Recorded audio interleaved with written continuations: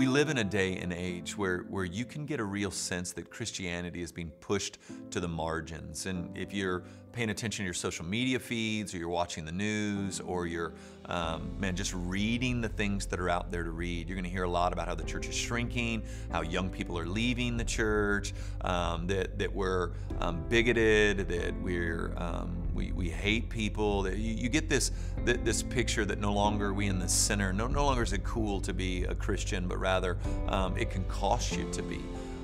One of the things that we can just embrace as we see the church heading towards the margins, although I'm not looking forward to persecution or being misunderstood or misrepresented, the Church of Jesus Christ historically has thrived in the margins. And so as you're seeing what looks to be the storm gathering in the distance, and some of you are in the middle of that storm already, I just want to encourage you to take heart, because our God has overcome the world.